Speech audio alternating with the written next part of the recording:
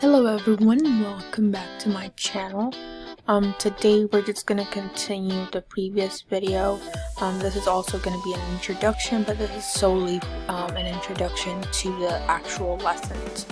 So today we're going to go more in detail about the course, as well as some of the things that you need to know before you start the course. So let's get started. So one of the things that I wanted to briefly discuss, I know we discussed this in the first video we did, I think, or maybe it was in the description, I'm not sure, but what is Amharic? So, Amharic is one of the official languages in Ethiopia. It's an Afro-Asiatic language, so it's another language that would be in this category would be like Tigrinya or languages in that area. The Amharic language is written in a modified form of the alphabet, so there is 33 primary characters. We went over this in the alphabets video, but I just want to go over it. And each primary character has 7 forms, including itself. So the 6 forms will be for the vowels and then the first letter. We'll go over it a little bit when we do the review on the alphabets, but I did a video on this, so if you're a little confused on this, you should go back and watch that video. So you should do some prep for the course, because the course is going to assume that you have some knowledge on the Amharic language. So before you begin the new lessons, you should complete a few things. So watch all the videos, the video lessons from the old class, practice the vocab words on Quizlet. Quizlet is such a powerful tool. You can quiz yourself, play games, and it's just so powerful, and I would really recommend that you practice some of the vocab words on there. As I mentioned, the new class will move in a way that assumes that the student has some prior knowledge on the Amharic language. So I'm gonna assume that you have some knowledge on the basics of the language when I'm teaching that class. So it's very helpful to watch the previous videos so you know some vocab words and you have some knowledge on the language. I want you to utilize the blog, because I do tend to go deeper on the deeper on the explanations on the blog, because I do have more time and I can write more. I want to keep my videos shorter, so I tend to sometimes not properly explain things, which I'm trying to improve on. I'm gonna do better when it comes to the upcoming videos. I will go over some basic concepts in this video that will act as a foundation for you when you start the class. So, any videos that I'm going to mention in this video are going to be linked in the description, as well as in the class during the chapter 1 introduction section of the lesson. If I'm going to talk about a document specifically, I will link my blog and you can go over there and download the assignment. So one of the things that I want you to really focus on is the alphabets. I did a video on it. It's going to be linked in the description. Make sure you go over the different letters and how to pronounce each letter. This would be seriously beneficial when you were learning when you're doing the classes and the classwork, because some of the words are going to be written in Amharic. So if you have some idea of what the sounds are, it will be really helpful when you're doing the assignments. Of course, I will go in detail in the videos and in the lessons, but it's great to have some prior knowledge on the alphabet. So in this section, we'll just go over some of the basic definitions for the parts of speech. I will not read the definitions, you can read them on the screen. However, you would need to know what a noun is.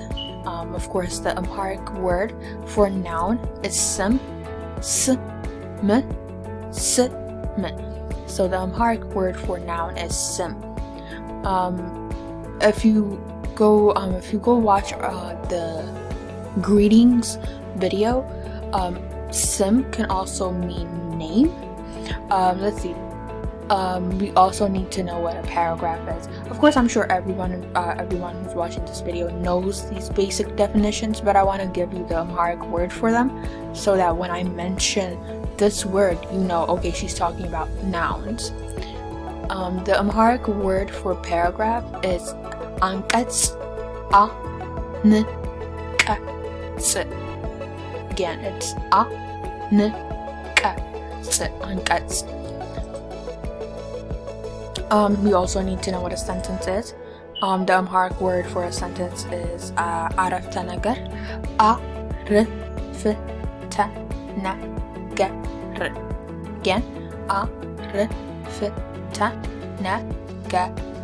عرفت ነገር. Verbs. So the Amharic word for verb is guess. Guess. You also need to know what a word is. The Amharic word for word is ቃል. ቃል. Period. I went over the punctuation signs and what they're called in the alphabets video as well, but we'll go over it in this video. So a period is አራት ነጥብ. አራት ነጥብ. አራት ነጥብ. አራት ነጥብ. Question mark is ጥያቄ ምልክት. ጥያቄ ምልክት. ጥያቄ ምልክት. ጥያቄ ምልክት. Exclamation mark ቃል አጋን ነው. ቃል አጋን ነው. ቃል አጋን ነው. ቃል አጋን ነው. Comma is ነጠላ ሰረዝ. ነጠላ ሰረዝ. ነጠላ ሰረዝ. ነጠላ ሰረዝ. You can learn, like I mentioned, you can learn more about punctuations, what they look like, and things like that in the Amharic video. Amharic alphabet video, excuse me. The link will be in the description. I have a list of must-watch videos. If you can't watch the whole series, I know it's a long one, it's 22 videos, you should really watch these few videos that I listed on this screen. So the Amharic alphabets, as I mentioned previously, that video has the Amharic alphabets and punctuation because I felt like those go together. You also need to know the days of the week and numbers in Amharic.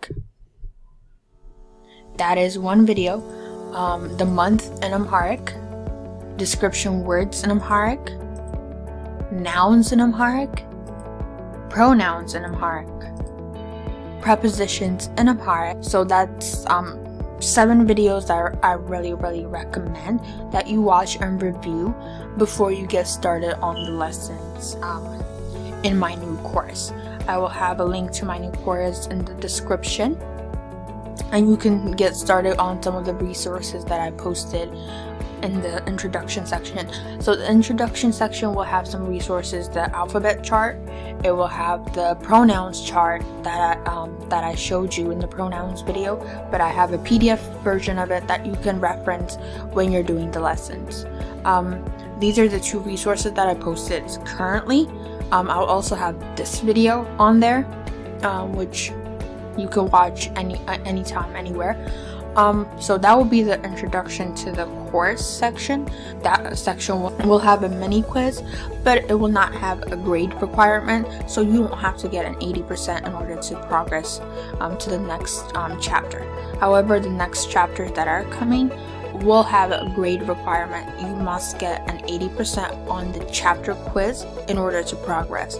This is just so that I can see that you're actually learning the things that I'm talking about instead of just breezing past the lessons.